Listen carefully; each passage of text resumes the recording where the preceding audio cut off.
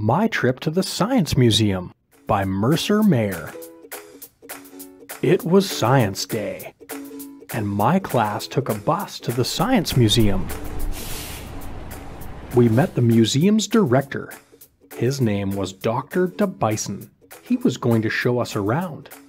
He gave us special tags with our names on them.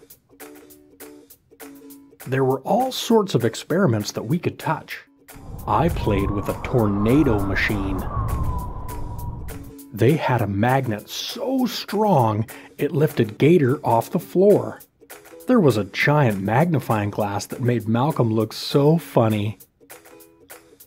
Dr. DeBison showed us how to make a battery out of a potato.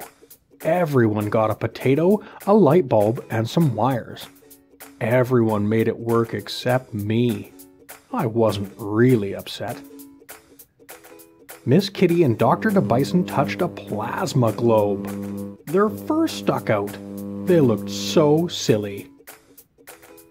Dr. DeBison showed us a wind tunnel.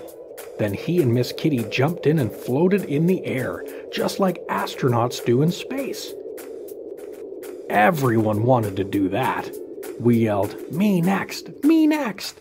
But Miss Kitty said that we weren't big enough yet. There were model Mars rovers. It was fun to race them. Miss Kitty won. It was lunchtime. We got our lunches from our backpacks. We had lunch outside on a big model of the space shuttle. We even went inside. That was neaterific. Dr. DeBison said it was time to go into the planetarium for a surprise. We all sat down and saw a big dome over our heads. Then the lights went out. Dr. DeBison said, "Get ready to fly through the universe." Out of the darkness, the Earth came by us.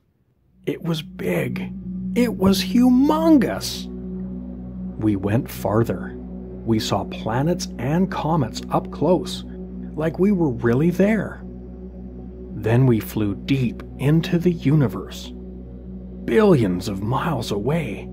We were amazed, but not everyone. The lights came back on. It was time to go. Before we got on the bus, Miss Kitty said, "What do we say to Dr. DeBison?" We all said, "Thank you." Dr. DeBison asked, "What do you want to be when you grow up?" Then I said, "When I grow up, I want to be you, Dr. DeBison. You have the best toys in the universe."